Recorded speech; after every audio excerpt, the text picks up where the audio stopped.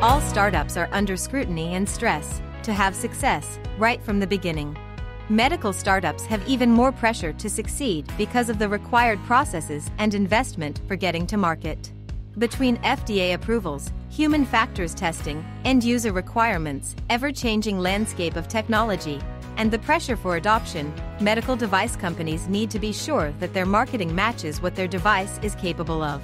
Justin Starbird, the CEO of the Aebli Group, a leading medical device and medical manufacturing marketing agency, joined the MedTech stage at IME East in New York City recently to talk attendees through how to create a marketing strategy for MedTech startups. Listen as Justin discusses the most important elements of any marketing strategy and specifically how they apply to the medical technology industry. Here is Justin Starbird. It is with my pleasure that I am able to introduce you to Justin Starbird, CEO and founder of the Aebli Group. He will be speaking with you today on creating marketing strategies for MedTech startups. Thanks, Lauren. Appreciate it. My name is Justin Starbird. As she mentioned, I'm the CEO and founder of the Aebli Group. Thrilled to be here. This is pretty exciting. I've been working in the MedTech space for years, and it's really neat to be in New York City to talk about it. It's nice to be part of people too, like to see people. You know, and I used to do this a lot before COVID, so forgive me ahead of time. I'm gonna get lost. I will forget what I was gonna say, and I will ramble. I will go down rabbit holes and get excited about certain topics. Hopefully you do as well. Because I'm rusty at this, right? Before I used to do it a whole lot more often, and you had a chance to get into a groove and do those sorts of things. Today I live in Maine, but New York is somewhat of a homecoming for me. I went to school at Wagner College on Staten Island, lived in Hoboken. When I was here though, sorry, any Seahawks? No, nobody from Wagner? You have green on, so I wasn't sure. You know, so when I was here in New York back in 2004 or 5-ish for school, you know, you didn't get to the west side very often. There was Javits was here, of course, and there was no Hudson Rail Yard, there was no development. So this is all exciting. The only thing I knew about the west side of New York was the Impound, which is just a couple blocks down. Because when you're in college, you park at the bar and then you forget where you parked, or you have to go back the next day to get it. And that was it. So that was the only thing I knew about the west side of New York. So happy to be here talking about really cool stuff. I'm always in awe of you guys. I get to tell stories for a living. You guys solve problems. You create medical devices, you create new medical technology. You solve problems that most people didn't even know existed, and make it a lot easier to go to the hospital, make it a lot easier to be cared for. And so I am so thrilled to have the opportunity to talk to you. The Aebli Group, pronounced Aebli, we are a full service agency, and you know, we work really hard to create content and strategy to drive new sales. So create actionable analytics and be able to measure, you know, what you're actually doing. So a lot of times in marketing, as I mentioned, we tell stories, but if you don't have stuff to measure against, then how do you know if it's working? So that's what we do. We're really heavy in MedTech, but also in other industries as well. So, you know, that's what we'll talk a little bit about today, is how you marry marketing with sales as well. Our services, as I mentioned, the full service, so everything from digital to creative stuff, all the really fun things. But then we also do content strategy and social media and branding and all those stuff. I mean, what kind of guy would I be if I didn't have my red shoes and belt and lapel to match the branding of my company, right? So if you come up and meet me afterwards, my shoes have my name on them. So, you know, that's all stuff that we try to help our clients with as well. So today, before I get started, you know, it was advertised as creating marketing strategies for MedTech startups. But a lot of this applies to existing businesses as well. Most times we work with existing businesses or folks that have been around for a long time. So looking out here, how many are in a company 1 to 5 years old? Or more, 5 to 10, or established companies? All right, so a little bit of a mix.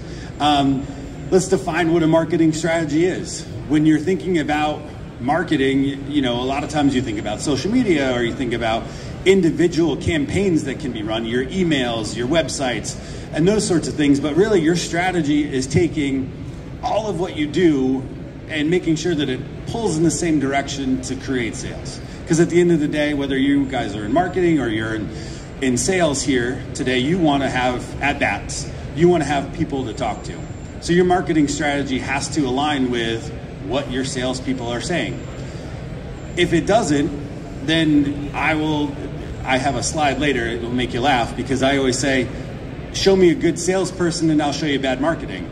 And we'll get to why that matters, or how we try to help prevent that. But your marketing strategy should lead you to at-bats, should lead your sales team to opportunities to tell your story and close new business.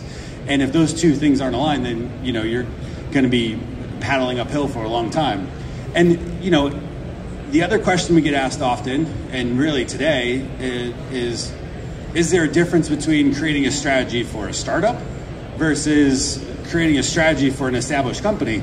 And I'll tell you, there's not a lot of difference, because in both cases you need to make sure that you know your story and your branding is aligned with what sales are saying. So we always come at it from starting with the sales process first and working back, because making sure that your sales guys are saying the same thing.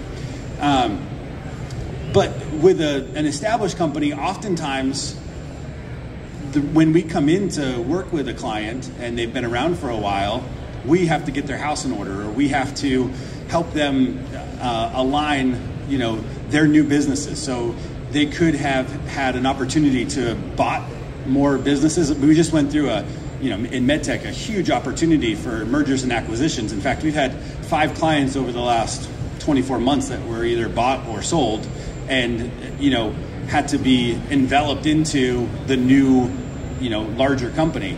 So what's been exciting about that is, you know, helping, you know, the old guard reinvent themselves. A lot of times, you know, they were successful almost in spite of themselves. You had 1 or 2 people that were really good at sales. They were the CEO or the founder, and they were like the rainmakers, right? And then you have no process if they went away or they're not there anymore.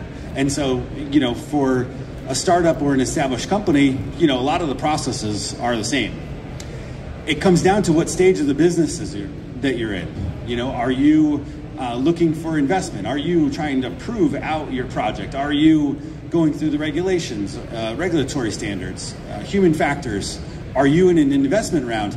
The person before me, Robert Ostring, was talking about you know, working on reusable devices versus single-use devices. And you know, what part of commercialization are you in? That one of those requires a huge capital expenditure, and you may be recreating or actually creating an industry as a result of that. On the other side, if you are still on the napkin and you're drawing out what it's going to look like, well, then your strategy is going to look a little bit different. So it's hard to stand up here in front of you, not knowing any of you, and say, all right, this is what you need to do. So what I tried to do was, you know, think about where you start. And really no 2 companies are in the same spot, right? Everybody goes through the same stages, but oftentimes they just don't do it in the same order. Everybody thinks that their business is unique and different, but truly somebody else has done it before. We're always trying to copy somebody else's, you know, thing. Before it was, hey, we want to have the Apple product of this, you know, of this industry, or we want to be the Uber of that industry, right? We're copying something else. So where are you and what stage are you in really defines what your strategy should be, how you align your messaging, what is important on your website, how you train your salespeople to speak to your prospective, you know, customers. What I really stress with startups, especially, and established companies that are, you know, re-identifying their identity, is what makes you special. Let's get the guy in the red. I mean, he's pretty sharp over there. That makes him special, right? He's standing out. I'm the guy in the red. I'm pretty special. So I asked them to talk about what makes you better, unique, or different. Your unique value proposition, your unique sales proposition. It sounds really fundamental, but so many companies are so far off where they think what they are versus what the market thinks what they are versus what the customers think that they are. So I have them outline, what those things are, and it doesn't align very well here, but you only need 2 questions to ask or to answer in order to get your next meeting. And that next meeting could be for the FDA regulations, that could be for investment, it could be for selling something, and that is, what do you do and how do you do it? Right? That's what they want to know. And are you going to be able to sustain whatever you're promising me today? So that's your marketing. Your marketing is, hey, this is what we do. This is, how we do it and what makes us special. Your sales, should be almost a rubber stamp at the end, like taking orders, right? That's what we all want, is somebody to take orders, or it be such a process that that's what we get at the end. But you can only get there if everything else is aligned, if everything else is, in order. And that's where, a good marketing team will help you focus. Whether that's an agency or your team, you're looking for somebody that helps you galvanize your message. So then what you have your message, you're galvanizing your team, because when you have a unique selling proposition that your leadership is behind, your executive team is pushing down, your employees understand, that helps everybody pull in the same direction. And that is what is so important. So oftentimes your CEO or the founder has an idea of where the business is going, what it is that we should be doing.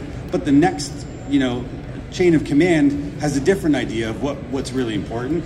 And then when you get down to the folks that are in the trenches, it's something completely different. And so, again, going back and defining the stage of your product and the service determines where you're most important. I say don't fake it until you make it, right? That's another thing that you see out there all the time. What you put on social media is not real, right? And social media in the medical device space and the medical industry as a whole has its place, and we're going to talk about that in a minute.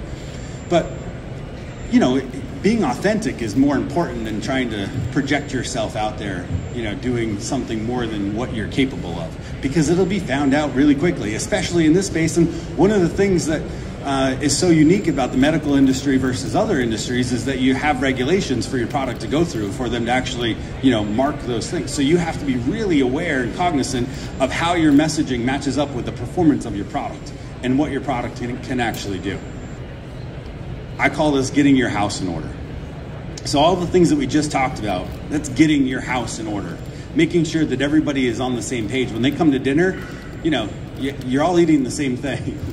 And it's a place where your business needs to live. What do I mean by that is it's the next slide. Moving off of Excel, right? Oftentimes in the medical, technology, medical manufacturing, medical service space, of course, we're all dealing with different levels of regulation. We're all dealing with different levels of, or different stages of where we are in that commercialization process. Being able to go from design to manufacturing, and then, something that's commercially viable. You're in it to make money. Robert talked about it before. I keep saying Robert Ostring beforehand because I just sat through that, and he talked often about, hey, you're here for the patients. You're here, to make a difference, but you're also here to make money. And I say get your house in order and move off of Excel, because you have standard operating procedures for every other part of the business, whether that be for clean rooms, or how you handle devices, how you track devices, how you handle the different stuff that comes in via your supply chain. But so oftentimes in this industry, I find that you don't have that same attention to detail to contacts, to companies, potential deals, your investors or stakeholders in the business, and certainly any other important aspects that are going to grow your business. Sometimes that's talent. Where are you in the hiring process? So making sure that you treat the business development side just as specifically as you treat the actual design and development, the design and development side of things is so important, and yet it's so lost on so many companies in this space. I mean, look around. I mean, you could walk and talk to just about any booth here, and they have a different process for doing things, and that's okay. Like I said, everybody goes through the same stages, they just do it differently. But making sure that you're your house is in order, and being able to, galvanize your team. I keep repeating that because it is so important to make sure that, you don't have people that are just clocking in and clocking out, checking boxes and leaving. By the same token, you also want to make sure that what you're doing for business development has a process that is so good that that's all they have to do to make sure that you're getting leads. So it's that fine line. And I say get off Excel because you should be rooting your marketing in a CRM. I don't want to out anybody, but we'll ask this question this way. I did this talk in Anaheim, and I asked how many people are still on Excel, and sheepishly I had only a handful of folks that raised their hand. Said a different way, how many people are using HubSpot or Zoho or Salesforce now for their business? All right, so good, that's great. Because when you can root it in a CRM or root your marketing in a CRM, now you're able to define data that matters to you, right? Because what's so tough with Excel, although easy, or Google Sheets or any of the other programs is, defining your website traffic. You go to Google Analytics, switch to G4 as soon as possible if you haven't already. You can define email opens. You can look at your social engagement and clicks for paid advertising. There are different dashboards that you can use to plug all that data into. Generally speaking, a CRM, contact relationship management tool like HubSpot or Salesforce or Zoho or others is a spot that pulls all that data together so that when you hit send on an email, you can see what actually happens. There are one-off tools like MailChimp also that have different capabilities like that. You can use Buffer, you can use Hootsuite or others to track those things. But generally speaking, now you have to go in and log into multiple dashboards. Now you're pulling reports from multiple places. With a good CRM, you are off of Excel, and now you can follow those deals from shaking hands out there today all the way through a potential deal in 6 months or longer. Oftentimes, even us, as an agency, when I meet you today or I met you in Anaheim in February, it's not like you're asking to hire me tomorrow. So you're building those relationships, and we're going to talk about that too in just a second. But, the CRM is so important because it also plugs into your best sales tool, your website. Now that's the front page of my website, and we're always changing it based on what's going on right now. So I took that snapshot a few weeks ago to prepare for this because Lauren and the Informa team required me to send the presentation in weeks ago. I've had many ideas since then, and I couldn't add them all today, but I'm going to talk to some of them, so they won't be on the slides. But your website is your first great investment into marketing. It's open 24 hours a day, 7 days a week, 365 days a year. It helps you tell your story. If it looks good, people stay longer. So spending some time on how it looks is good. But the other thing that you see on our website right away is an opportunity for a call to action, which is that, why we're different, the red button there at the bottom. On your website, you need to have something above the fold too that gives a potential prospect or somebody that's looking at you and a reason to to stay there. Right? So that's our reason why, what makes us different. It's also your first impression. It's an extension of your brand. It helps you tell your story. It's also available for you to update all the time.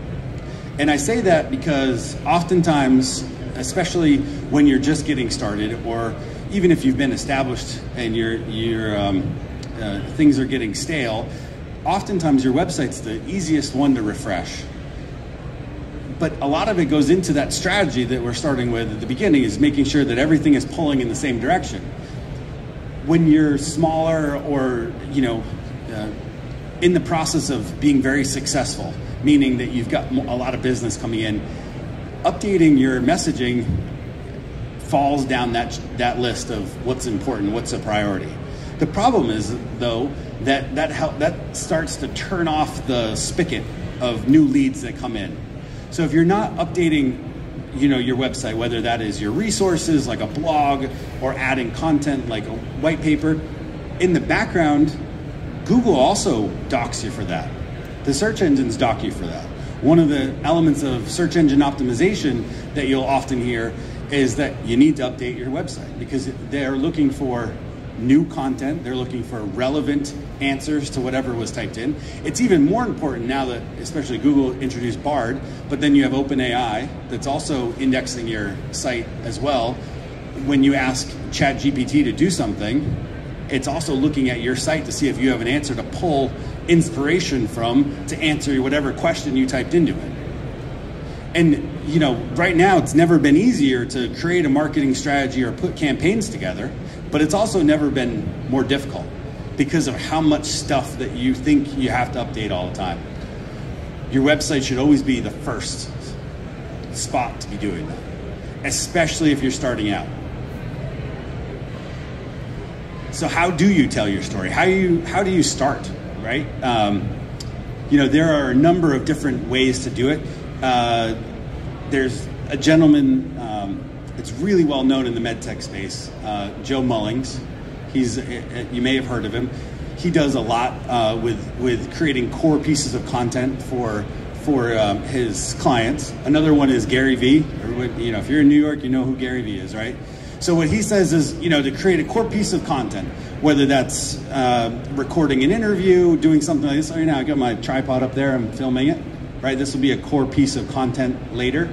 We won't use this recording, but it'll be an opportunity to, you know, for me to get better at what I'm doing and potentially transcribe it later. So what your core piece of content does is it helps strengthen either your product, your service, your brand, or the team behind you.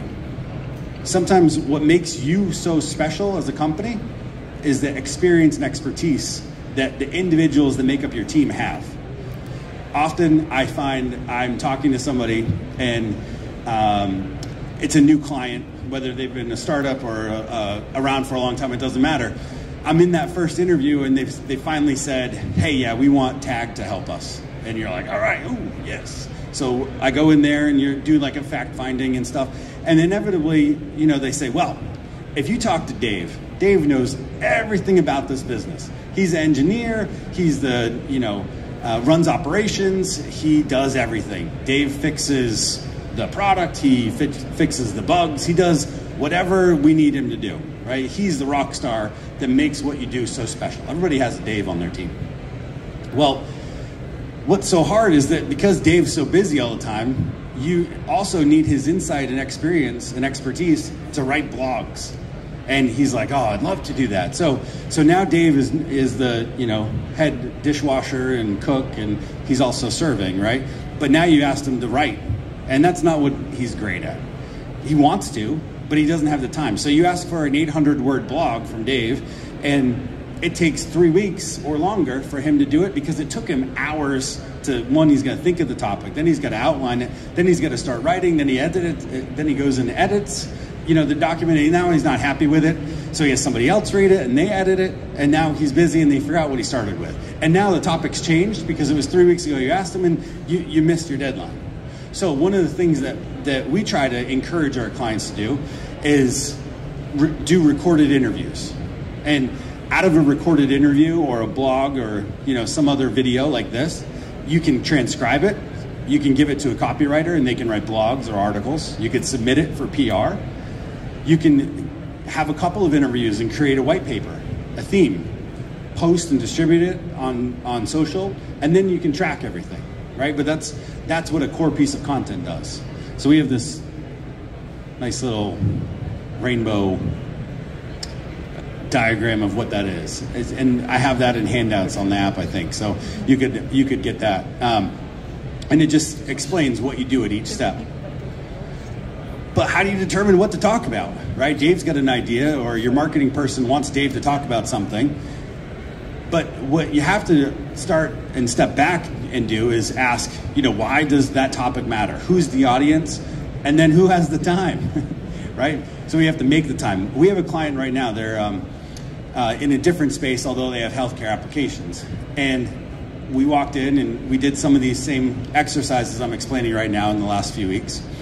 And they are on the bleeding edge of technology, just like all of you. They've figured out how to install OpenAI into businesses via the API. right? So it's not just you going to ChatGPT and asking questions. You know, they actually go into your business and help you identify where that fits. It's awesome. Talking to them, often they're talking to CEOs. They're talking to the executive team about, hey, where can you really make a difference in your business with using something that's automated or, you know, machine learning, right? So all of their content, however, is very technical, and it's actually directed at engineers. So what the CEO is asking for and what CEOs are asking for to help run their business isn't matching up with what their content is.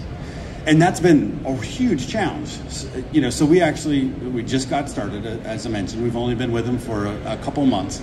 And now we're going back and identifying, why does it matter? Well, it matters because, as I just said, right now, it's never been easier to do marketing. You can type whatever you'd like into ChatGPT and have it do what you're asking. But if you don't have a strategy, then that won't matter.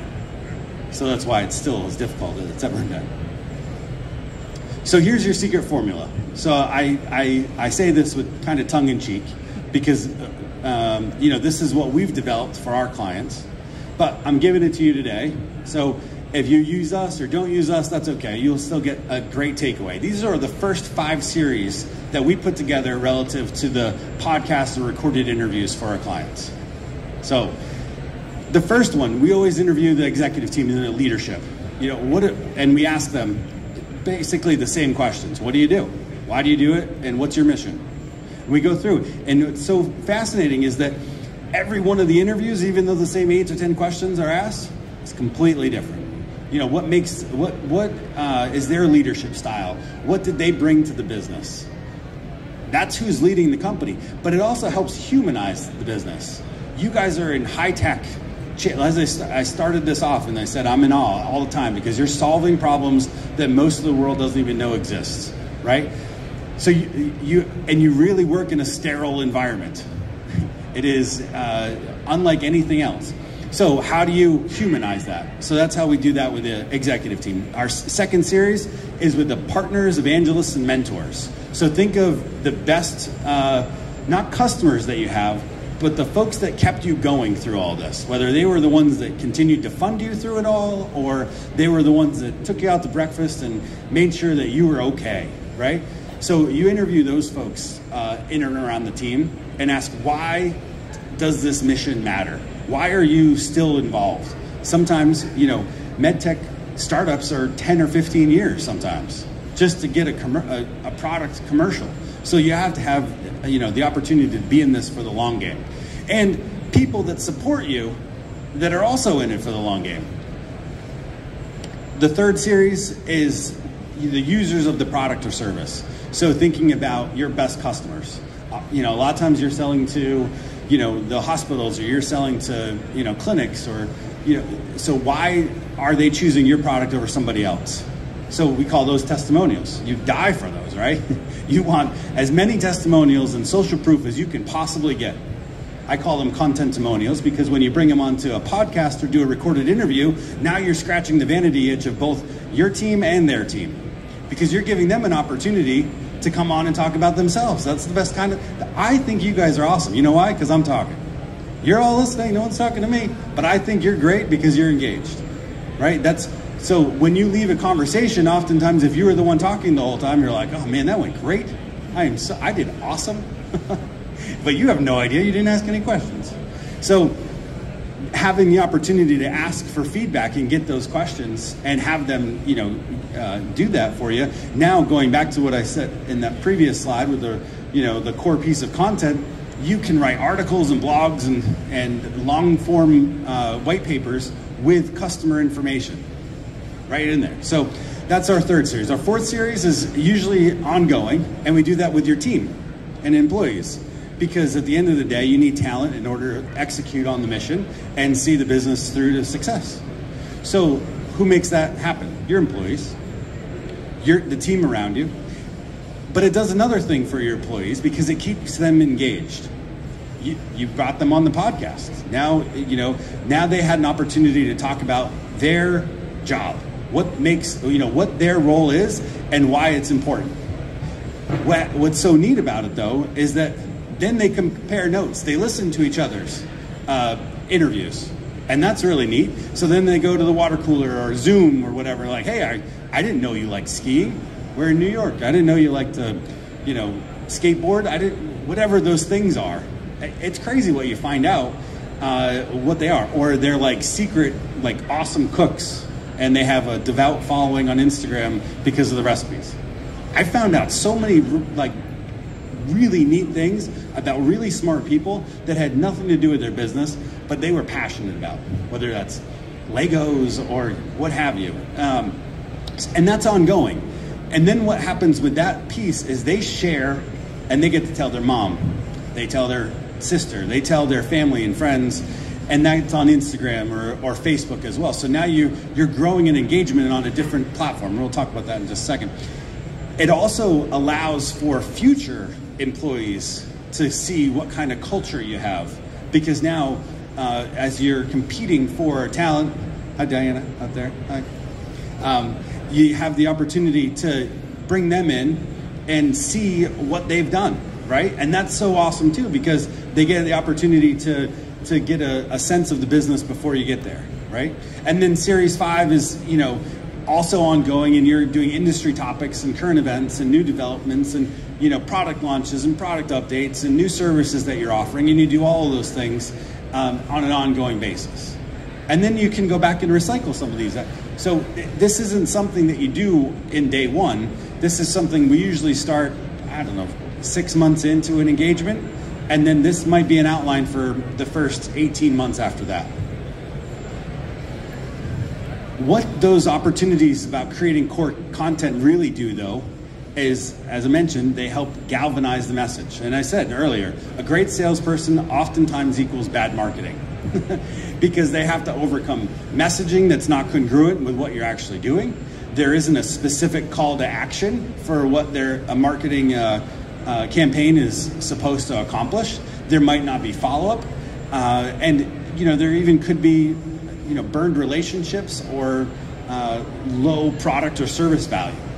So they have to overcome all of that just to get to their commission. So whether you do it through a distribution channel or distribution model, or it's one-to-one sales, making sure that that's why we start. So here, this is what I was talking about. I got excited. So making sure that your marketing is aligned with your sales is so important. That's why at TAG we work from how it gets sold back to the origination and what's important. So now what? So now we've gone through and we've identified our message. We have determined the needs that need to be shared.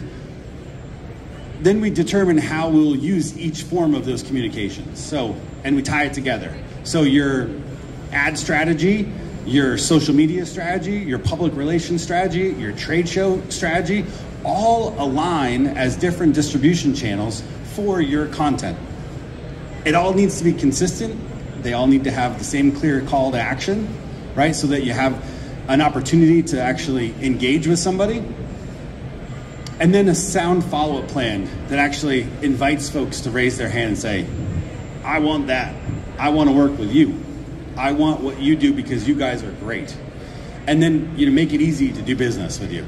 It's so exciting to be here today, right? This is we're at a trade show. We didn't have that opportunity for a couple of years. So, what a trade show does is just like being up here. It actually gives you an opportunity to see what your strategy does in real life, in person. I can see some of you are like really into this. Some of you not so much. I wouldn't know it though if I didn't get up here and try it. When you bring on a new employee and you put them in the booth, what better way to figure out if they can make it if 6 hours of talking about what you do, right? That's what's so great about a trade show. But a trade show is only as good as your follow-up. It's only as good as making sure that your branding and your messaging and the collateral and the materials that you brought all equal what you were just talking about.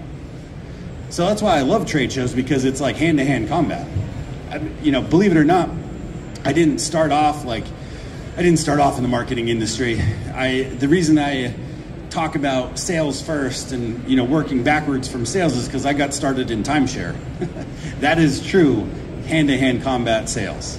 Because no one walks into a timeshare presentation and says, honey, let's spend $30,000 today. This is gonna be great. We don't own anything. We can go every other year, 1 week, sometimes to a place we might like or that we've only been once. Doesn't that sound awesome? It sucked. I did it for 4 years, and I was really good at it, and I hated it because I was the epitome of a good salesperson overcoming bad marketing every single day. But I was on commission only, so if I didn't sell that day, if you didn't, you did not eat. There is no, I feel bad, here's some money for dinner. It is like, if you don't sell, you're out, right? You need another job. And it's not fulfilling. You're trying to push something on somebody that doesn't want it, doesn't need it, and is only there for the free gift. At least we gave out Disney tickets.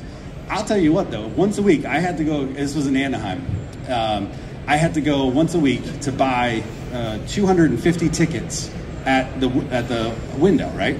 Well, Disney doesn't give you discounts, so you have to walk through the park and you go to the window, wait in line just like everybody else, spend $20,000, to buy your tickets, and then walk out. That was the scariest one because they say it's the happiest place on earth, but everybody's pissed. Nobody's happy and nobody's smiling, right? When you're in that waiting area before you're picking, in Anaheim anyway, you have two parks to pick from.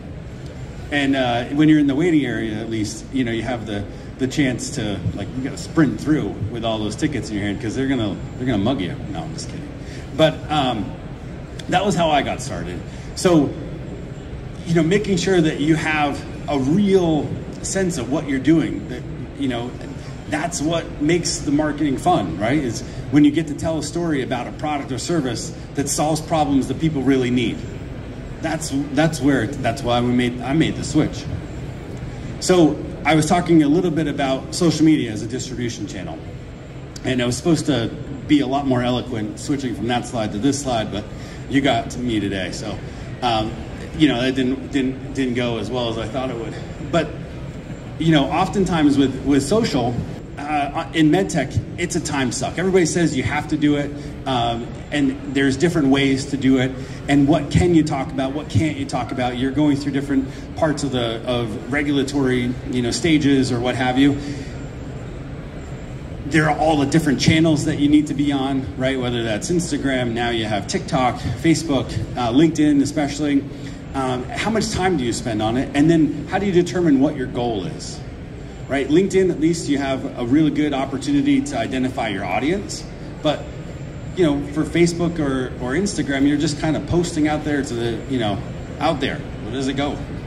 And so when you're getting started in MedTech with social, those are the questions, and those are the downfalls. Now, the positives about social media are that it helps you take all the messaging that we just talked about with those core pieces of content. I just told you, what do? You record the interview, you transcribe it, you write your article, you have your white paper. At every step, you can post about that. That starts, you create engaging posts, you have the right hashtags, you also tag the right people. So today, if you have an exhibit or you were speaking today, you'd be, way off if you didn't tag MD&M or Informa in some way, because their team reposted every one of those, or liked every single one of those, or made a comment on every single one of those, which then got you more eyeballs and the opportunity for you to come, here to listen to me today, which, some of this is really good. Hopefully you're staying with me on it all. But, with your social media campaigns and what you're doing, the other part of the trap, if you will, of MedTech is that because the life is so sterile, right? You almost do that on social, but people engage with people, they don't engage with products. And so making your content human is really important in this space. That's what gets people to like, share, comment. And all of that has to transfer to business development and making sure that all of your marketing assets move in the same direction, so that those interviews are the messaging that you want to go out, so that the same thing that's being talked about in your offices or in the manufacturing space is also what your salespeople are saying. So spend time building the relationships. That's what I talked about, the bad marketing equals great salespeople. The great salespeople can make a relationship instantly. Well, great marketing should do that for you. That should help build the relationship. It makes you authentic. It gives you an opportunity to engage with your employees, and you're in it for the long game. It already took forever to get here, right? Just to get through the different processes of getting a device to commercialization. So stay with it and build relationships the whole way. So recap, what are the steps to create the marketing strategy? I can read it off for you, but you can see it. The most important ones are galvanizing your team with your unique value proposition, creating an awesome website to make sure that it's out there and you can share your story, which is what's next. And then finally, track your success and pivot as necessary. So rooting your business in a CRM, whether that is, we're a HubSpot partner. We also do a lot with Salesforce. Zoho has a lot of applications. Those are all great opportunities to track your success, or the ones that you messed up on, right? Some of them don't work, but why? Can you see why not? Was it they didn't have the same engagements as the ones that were successful, or they just hit the wrong audience, or was it the time of year? I mean, we're going into a time of year once, end of June, July, and August, you're fighting with vacations and those sorts of things. I always say Labor Day is the second New Year, right? So build your runway for the next 45, to 60 days, and after Labor Day, that's when everybody's back in the office. They're ready to, think about spending money for either the Q4, they've got to spend it because otherwise they lose it, or they are ready to start that new project next year, right? So build your runway now, and then that comes with building relationships. So next for you, if you would like to have these slides or talk to us, here's what you need to know. Thanks. Any questions? Hey there. Thanks a lot for taking the time to speak to us about this. Less of a question and a bit more of a comment, but I noticed that there wasn't much content related to Google Ads in this presentation, and you heavily emphasized CRM, investing time and effort into CRM, and I wanted to reiterate that because I think it's really important that in the past few years we kind of gave up on Google Ads, since for the highly technical environment that we're in, it's kind of terrible. I mean, it was just a waste of money, and the support team was terrible. So I just wanted to mention basically that all of the time and effort that we took out of our Google Ads investments, placing it into investing in a CRM and just writing down as many details as possible about every sales or marketing interaction has just been worth its weight in gold. Yeah. So I just wanted to compliment the fact that I'm totally in agreement on CRM. The more info you put in there, the better. For example, we had a conversation a few years ago that, and somebody mentioned some alternative application just in passing, just for a brief few seconds, but I wrote that down, completely forgot about it, but it was still in this person's profile in the CRM, and when we reached back out to them for another reason last month, I brought that up in passing, and because it was logged in the CRM, it landed in a whole new conversation, and now we signed an NDA, and hopefully we'll get lots of money for it, but just wanted to compliment you on plugging the CRM. I think it's super important. So I'm not against pay-per-click in any way, shape, or form. We actually, we do that, and then we have a partner that does some of our larger clients, larger spends, like $10, $20, $100,000 a month. So where the CRM, I think that is so important. So initially the topic was MedTech strategy for startups specifically. And generally speaking, your AdWords, whether it's for Google or LinkedIn or what have you, are really important, but what most people do is they don't actually have it go into their CRM. So now you get these new leads in, but you don't have a follow-up sequence, or you don't know where they're coming from, or you don't know how they ended up in your box. And that is what the CRM is so great about. So we start there and then ask you later, once we have, so a lot of the content stuff we talked about, I'm really heavy on content. That tends to be an organizational shift, because if you're not doing it, it's really hard to then do it consistently. So when we start with the content, or we start working on content, you're able to track, your web traffic relative to hits on your website, etc., on your blog posts, on your resources and those sorts of things. So then we can actually determine, okay, what's important to our potential customers, and then we plug in ads because we know that content is something that's important to the potential customer, and then you're building out a good landing page that converts, and you create a sequence that allows you to follow up. When your salespeople then talk to those folks, they need to put in the amount of information that you just talked about, and you're right, it's worth its weight in gold. All right. Awesome. Thank you so very much. We appreciate you, Justin.